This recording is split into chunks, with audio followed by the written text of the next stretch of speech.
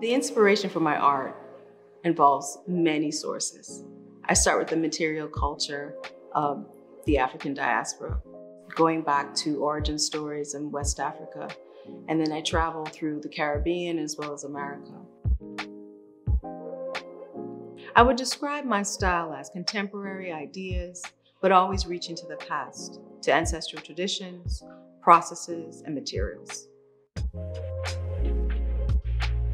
I hope that this collection makes people feel inspired, empowered, feel a connection to the ancestors, and think about what mark they want to leave in this world.